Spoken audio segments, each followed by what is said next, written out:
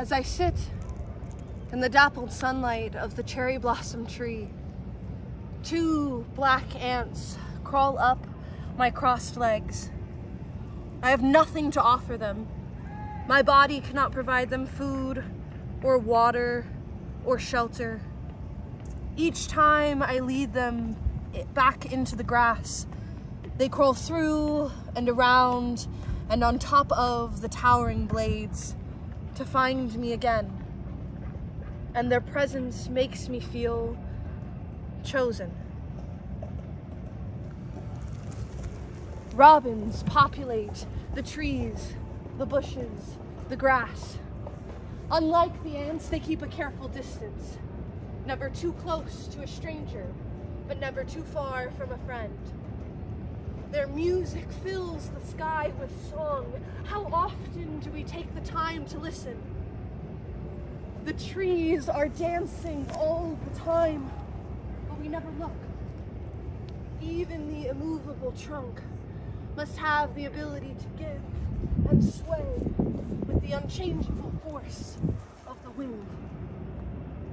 Our towering skyscrapers of imposing steel incorporate these physics, bending to the will of the earth so as not to snap under the pressure. We take the wisdom of the earth to make technological advancements that will destroy the source of all we know. Frank Lloyd Wright believed that our dwelling spaces should live in harmony with the natural world they inhabit. The longer I live here, the more this environment envelops me. The ants keep coming back. The robin inches closer. The fuzzy-bottomed bumblebee races around my head.